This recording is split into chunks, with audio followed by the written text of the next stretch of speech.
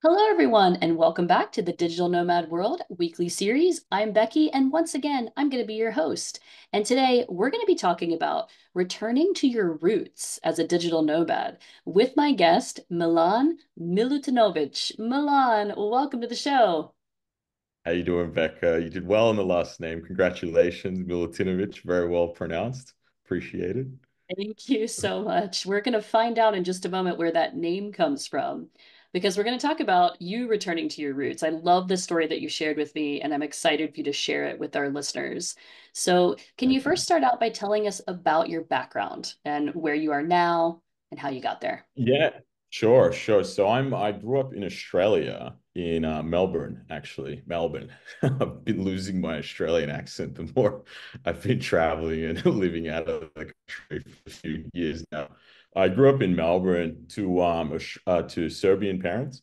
So both of my parents are from a little city in Serbia called Niš. And so we grew up at home always speaking Serbian. And my mum didn't know English actually when she first came to Australia. So we very much had that classic immigrant upbringing at home. We spoke Serbian, the outside world was English. And so for that reason, I always held this language. And should I just keep going? You want to hear the whole life story? Should I Yeah, just please keep it? keep going. Yeah, so we grew up in Melbourne. I was born in 1992. So my parents actually left Serbia. At that time, it was Yugoslavia still. So Yugoslavia today is Serbia, Montenegro, Macedonia, Croatia, Bosnia, and Slovenia. So six countries today were once united in a country called Yugoslavia. Yugo in Serbian means the south, so it's the Southern Slavic Republic or something like that. So that was a country when they were growing up, and they grew up in a city called Niš.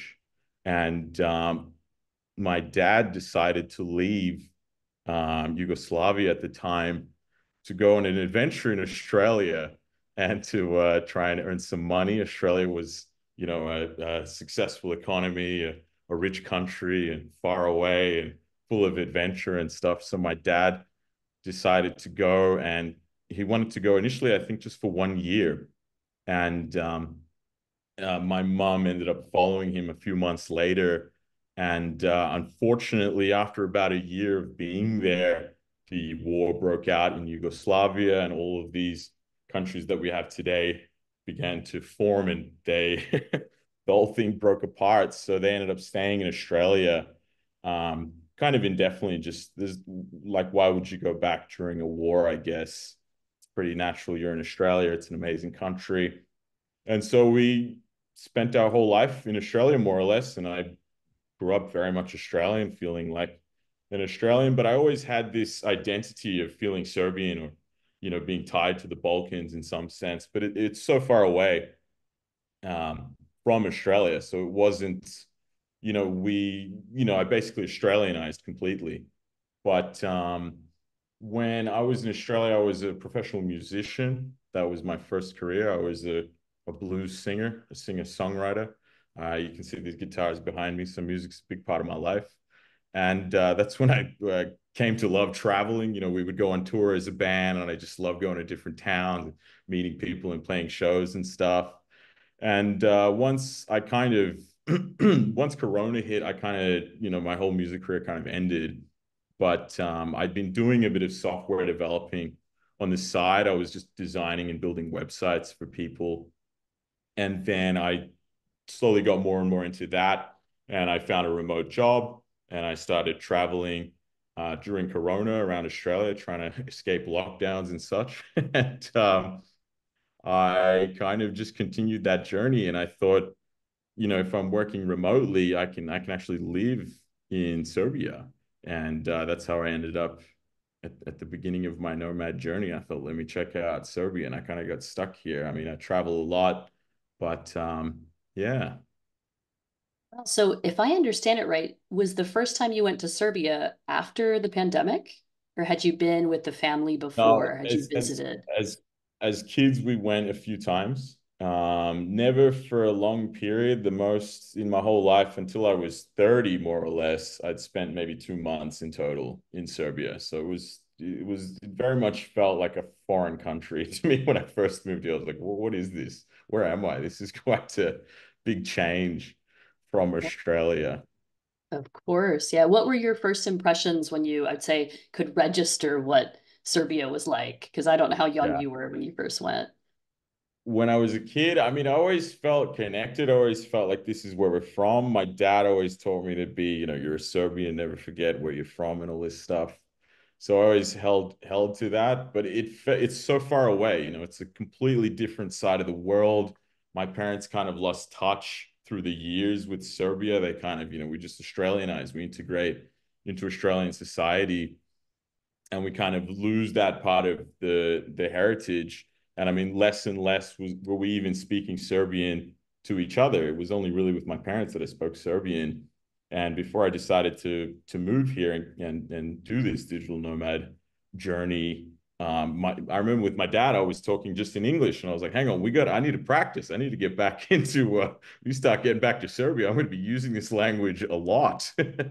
And so I felt that we were I was possibly going to lose this part of my culture. And when I have kids and I get married and everything, maybe they won't feel as connected to Serbia. And I just thought there's something there that maybe I should explore before we leave it by the wayside.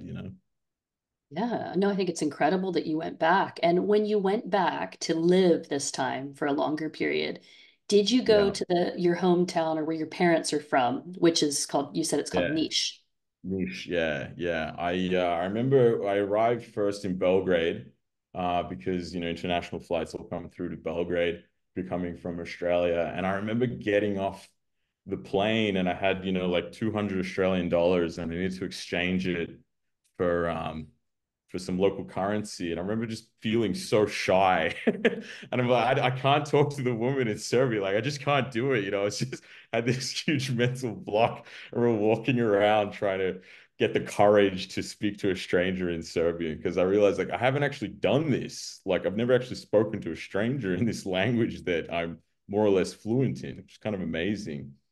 So I stayed in Belgrade, but I decided I never thought that I would move to Niš, because my parents always told me, they left it in when they left, it was during the war and everything. There's this perception that there are no opportunities in Niš, especially compared to Australia, the lucky country and everything. And I thought, well, I'll come down, I'll check it out. We have some family here. And I remember when I came to Niche, my auntie gave me the keys to this house that I'm sitting in right now. She said, "This house is yours. This house has been abandoned, more or less. No one's been living in it for a few years, and there weren't guitars hung up there. There was nothing. It was kind of a bit run down. There were cobwebs everywhere, and I just thought, wow, I actually have a whole house in this city, and that's kind of amazing. And in fact, this house, my dad grew up in this house, but my grandpa actually built this house, in the 60s. So this house has been in our family for a very long time. And when my dad moved to Australia, he went more or less to earn some money, to have an adventure and have a good time, of course, but to earn some money to send back to build this house. In Serbia, a lot of families, they'll have kind of, the first generation will live on the bottom floor, and then they'll save up money, and then they'll add another kind of, what do you call, another floor to the house, and then the other generation will live up there. So that was kind of the idea that, grandpa would live downstairs, my dad would live upstairs with me and his wife and, my mom and everything. And then when I got here and this house was abandoned, I just thought this was part of this mission for why we went to Australia, why I'm even Australian. It's kind of tied to this house, and it just kind of really touched me. And I just felt so connected to this house. I just thought, you know, it's been in our family. It's been such a big part of my life, even though I never lived here. I barely even visited this house when we were kids. We maybe went here once or twice, a few times, at most. And I just thought, what an incredible story. What if I continue this lineage, and it's 3 generations. We're building this house. So I decided to renovate it to get rid of all the cobwebs and everything. And that was a hell of a journey in and of itself, hiring tradesmen in a foreign country. I've never renovated a house before. So that was an adventure. There was that had its own story too. Wow. And how big is this house that you're in now that your grandpa built? Well, it's 2 stories, and then there's an attic up top as well. There is a garage that I'm slowly converting into being some kind of a recording studio. I have a podcast as well, just like you. We're all podcasters here. And in fact, there's a bunker as well. So a lot of houses in Serbia have bunkers during wartime. So there was the raids and the sirens and everything, and people would need to get out of the house and go somewhere for shelter. So just underneath the house, there is a bunker, which I want to convert to be like a jacuzzi, a spa room or something. I think what an incredible transformation that would be for the space. Yeah, that's incredible. And you didn't know, did you know you had this house and before you arrived in Niche? Yeah, yeah, we had this house, but like my parents, it was almost like to the side. It was kind of forgotten about. And real estate in Serbia, the value of real estate is much lower than in Australia. So this house, I think, was worth around $70,000 or something like that, before I started renovating it. So they didn't see it as something, they kind of saw it as more of a nuisance. Like, we have this old abandoned house. What do we do with this? Should we just sell it? There's no way Milan's going to actually renovate it. There's no way anyone in our family is going to use this house or whatever. But the story changed. But that's a very common story in Serbia and a lot of the Balkans, really. A lot of people leave seeking greater economic opportunities. They go to Australia, they go to America, they go to, England or something, or the rich countries, let's say, to seek economic opportunities, and they have all of this real estate that kind of lays abandoned. It's not an uncommon story. In fact, I have another house that I'm also in line to inherit in a little town about half an hour away from here. So I'm like just walked into this country and became a landlord. I'm just a mogul now. Got 2 properties. Wow. That is quite a story. So I am Yeah, curious about the town of Niš. You moved in, you already had a place to live. What's yeah. the town of Niš like? How did you start to feel about it as you got to know it It's better? a little fish. Yeah, I mean it's a very different change to Australia. I mean, I felt very much like a fish out of water. There aren't too many kind of internationals that live here. There aren't even too many. Sir, I thought when I moved here, oh, there'll be some American Serbian, some Canadian Serbian will just be here, and they like had the same idea, like, yeah, we're gonna go back and we're gonna start a new life in Serbia. Like, why not after the pandemic? Check out our roots or something. I thought there'd be people that wanted to have a big change in their lives as well. But I kind of realized, no, I'm out here on my own, on my lonesome.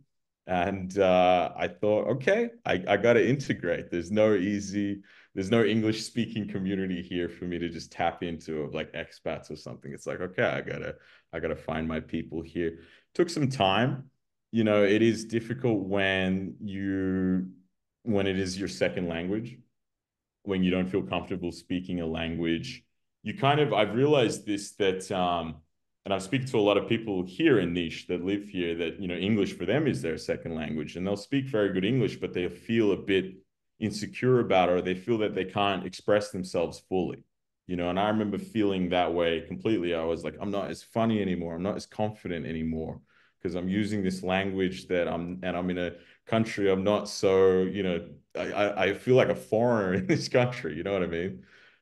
So it took me time to find my feet, but I've realized there's a lot of amazing people here. I feel like I have such a strong community here, that I just feel very connected to.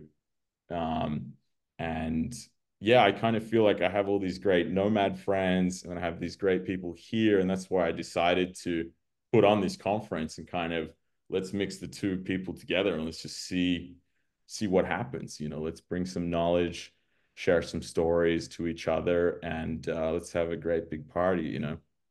Okay, so you're going to have a conference in Niche. You're inviting Yeah. nomads in, and this is going to be August 9th through the 12th. Is that right? August 9th to 12th, the Niš Nomad Weekend. It's our first time running this conference. I've never run a conference before. My business partner, Zoran, has run conferences before, and we have a great organizer, Anna, who's helping out with everything. And yeah, it's amazing. I mean, the what I've realized as well in this city and especially in this region, digital nomads can actually bring a lot of value to the Balkans. The way I look at it is there's a lot of brain drain. A lot of young people feel like there aren't as many economic opportunities here. They feel like they have to go to Germany, America, Australia, whatever, to build the life they want to live.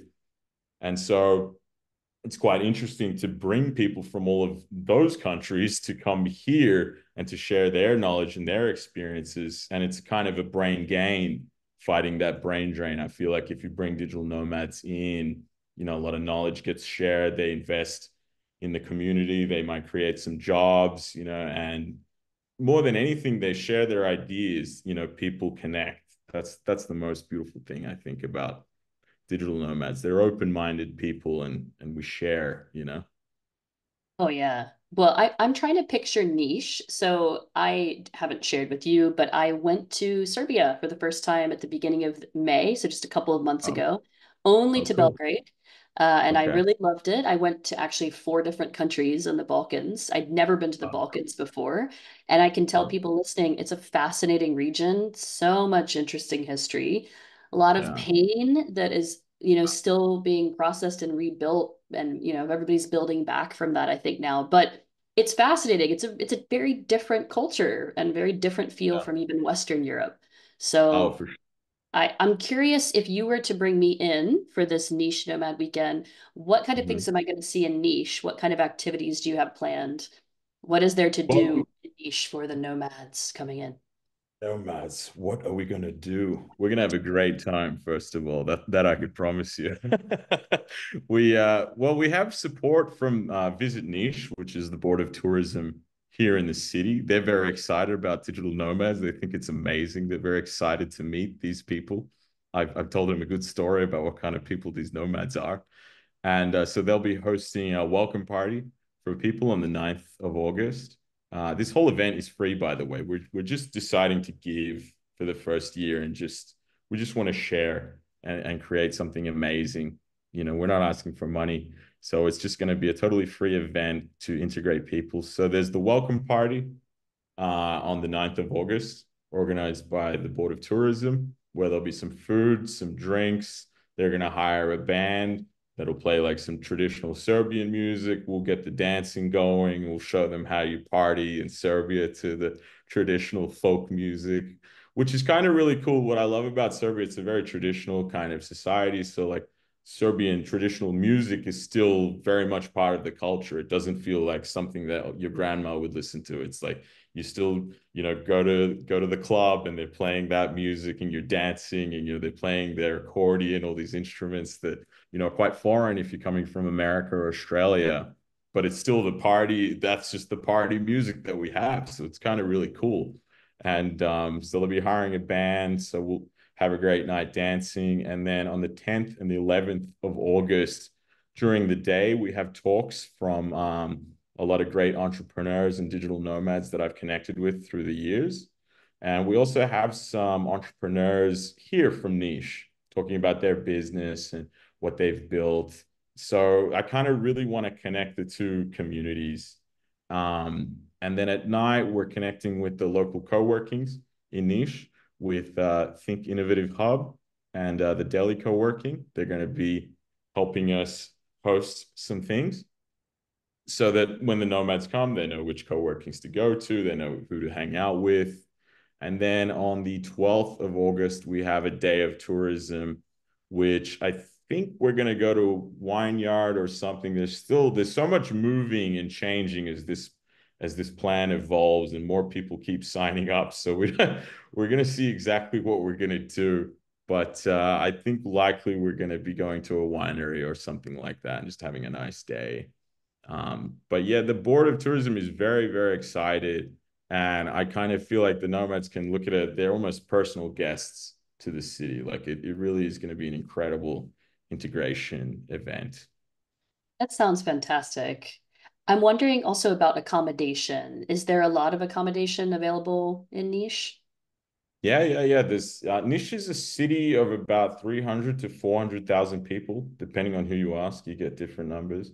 But so it's kind of it's not that small of a city. 300, 400,000 people is quite a few things going on. We have one of our hotel partners is Hotel Tami, who we are going to be, I think, even throwing a pool party with them or something. I shouldn't be saying all this on air, but I'm just speaking openly about as things are being planned. But I think likely that's going to happen.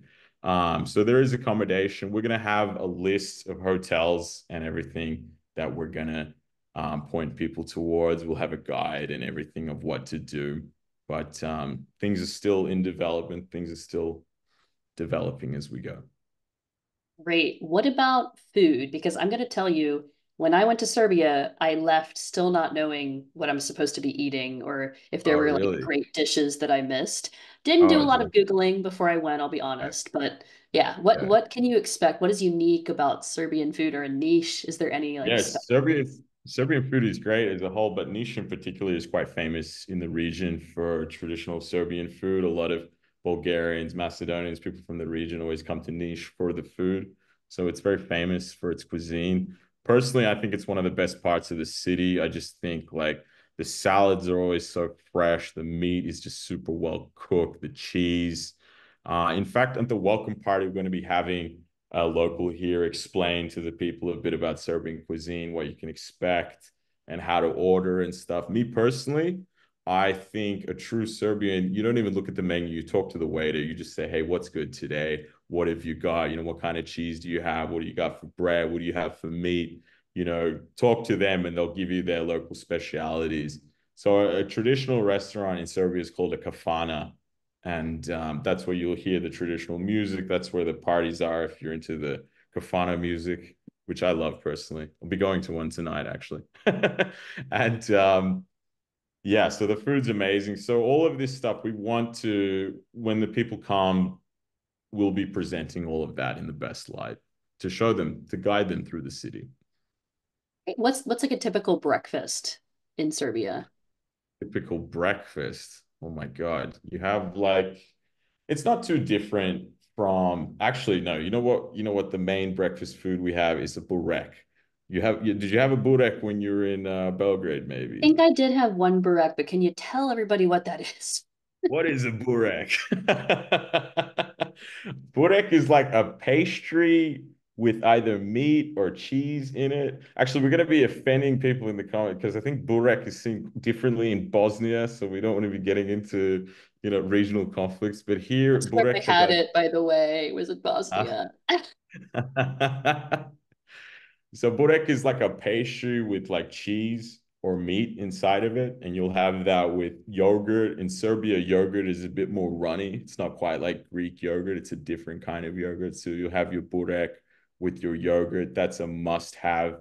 The Anton Bakery in Niš is the bakery for burek. We'll be telling everyone to go to Anton, so you know where to go for your burek. You'll know where to go for dinner. You'll know where to go to co-work. It's like you'll know where to go, basically. How about the coffee scene? Because I will tell you, when I went to Belgrade first morning, fantastic specialty coffee place. I was really Right. impressed. And I know Right. nomads love their coffee. So what can they That's expect in Niche? well, coffee. I mean, I'll tell you one thing. Traditional coffee here is a Turkish coffee. So I don't know if you had a chance to have that. That's a different kind of coffee. I did That not. I don't think I'm that's a fan. I've tried it in Turkey a few yeah, times. Like, yeah. It's well, Serbia was occupied by Turkey for about 500 years, so a lot of Turkish culture is still within Serbian culture. That's why we have Turkish coffee, and some of the food is kind of similar as well. Um, yeah, I mean, coffee. There are a lot of great coffee shops, so you can have modern coffee, like you said, and you can also have the domaća coffee, which is the traditional, the Turkish coffee. hey, well, that's good to know. Is there anything else that you would like to make sure people know about what they can expect from this weekend? And why should they just check out Serbia in general? What is so special about Serbia? Well, I think one thing that's special, I mean, is well, we're not in Schengen. So if you're looking to get out of your Schengen days, that's one thing that is offered to you by coming to Serbia. I think Serbians are quite warm people, especially here in the south of Serbia. I think people are quite, they take pride in hospitality. So I think they'll be very keen to host people. Like I feel like the people that we're partnering with here really look at the nomads as our guests to the city. You know, they're not just, attending the conference. They're like our guests in a way. So they take a lot of pride in that. I think that's a beautiful thing. I think Niš as well is it's not a touristy place. So it's kind of quite interesting and fascinating to have all these internationals coming to the city during this event. I think there is a lot of interest from the locals here. They're very excited about this event. I can feel a lot of energy building day by day. The more I talk about this, people are like, yeah, yeah, man, I'm going. It sounds amazing. um, I just think, what can you expect? Why should you come? I think it's a unique event because you'll be able to connect with all of the people that you need to live comfortably as a nomad in the city. All of the co-workings will be guiding you through the city, but you'll also be connecting with our local entrepreneurs, our local IT companies, our local web design agencies, marketing agencies. They'll all be there. They're very interested in meeting these digital nomads and talking to them. So you'll very quickly integrate into the city. There's going to be no nomad bubble. I feel like a lot of digital nomad events, we're kind of in a little bubble. We're having a great time. And we're like, but what's it really like out there for the locals? Whereas this is the bubble's gone. We're all one. It's a full integration. So it's yeah, I think that's the one of the unique selling points of the event. I am so glad to hear that because you're right. That is often a problem when you go to Yeah, these yeah. conferences. No, Okay, this is totally different. I'm glad. I'm very, very happy. And it sounds really unique, like you said. I haven't even heard of this city until you mentioned it. So I'm sure a Put lot of it on the people map. are the Somebody's same. got to put it But on the map. so this is a related question. I'm curious when you get there, what is the public transportation scene like? Should I rent a car from Belgrade and have my own car and drive in? Because I have no idea what Niche has in that respect, how far things are Yeah. apart. Yeah. Well, actually, the airport itself, if you fly to the airport, they'll be picking up our guests. So they're very excited. So they'll be helping us bring guests from the airport to their accommodation. So they'll be organizing that, which is really, really cool. Get a little VIP treatment there. Taxis in Niche are very affordable. So you can catch buses, you can just pay cash on the buses, but I would recommend a taxi. It's a small city. You're never going to be needing to drive more than 10 minutes. A 10-minute drive is going to cost you about €4. So especially if there's a few of you, I mean, it doesn't even make sense to catch the bus. We're actually going to partner with a local taxi agency so that when you call them, they'll be answering English. They won't say Dobar dan. They'll say, hey, how are you? They'll say, where do you need to go? So yeah, there's no Uber in this city. Taxi drivers in this city, it's quite interesting in Belgrade. If you get off at the airport and you catch a taxi, I mean, you're dancing with the devil. That man is very, you're dancing with the devils. That guy is not going to be an honest man to you, unfortunately. But in Niš, it's actually one of the few cities in the entire world where I can honestly say if you get off the airport and there's a guy waiting, a taxi driver waiting for you, like a random taxi driver, that's actually a good deal. He's going to give you the best price and he's going to treat you with respect. Taxi drivers here, I don't understand why they're so respectful and so amazing, but if you catch a taxi in Niche, they don't turn the number on until they leave the street that they picked you up from. So they don't see the street that you're on as the starting point. It's only when they make a turn. I'm like, wow, that is incredible. So I very much recommend catching taxis. It's a small city. If you're staying in the center, everything is very much walking distance. It's a very walkable city. Okay. Is there a language barrier with the taxi drivers? Are we going to need to kind of plan in advance for that, or is it going to be So tricky, would you say? like I said, we'll have one direct taxi company that we'll be partnering with for the event that people can use so that they won't have that language barrier. But in general, in fact, in Serbia, the English is quite good. Most people speak decent English. A lot of people, especially in the professional world in IT marketing, especially the types of people that will be coming to the conference, speak very, very strong English. In Serbia, if you watch movies and stuff on TV, they never dub. It's always subtitles. So a lot of people grow up really comfortably in the English language. So you'll be able to connect with locals very easily.